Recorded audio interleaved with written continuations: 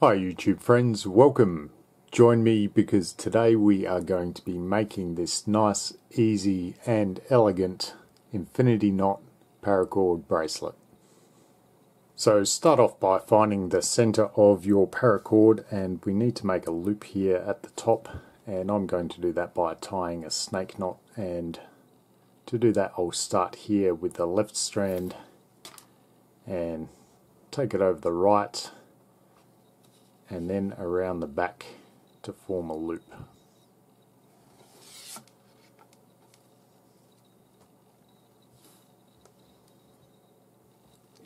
Next, take this right strand behind and then down through that bottom loop there.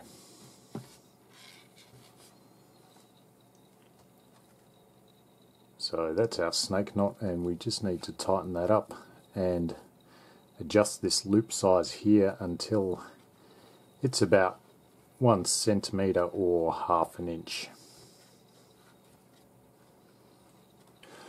So once you've tied your loop, we are going to tie a figure 8 down near the middle, and to do that I am going to just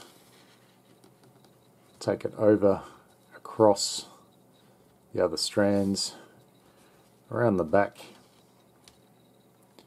and then down through that original loop. We just need to tighten that up. Don't tighten it too hard. And then make sure all of these strands are nice and parallel, and then we can test it against our wrist. So just place it on the wrist and see where the loop ends up at the back.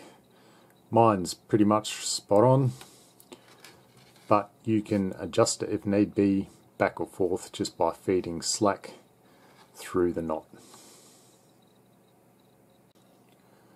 Once you're happy with the position of the knot, you can again measure it out against your own wrist and find out about where you should tie your button.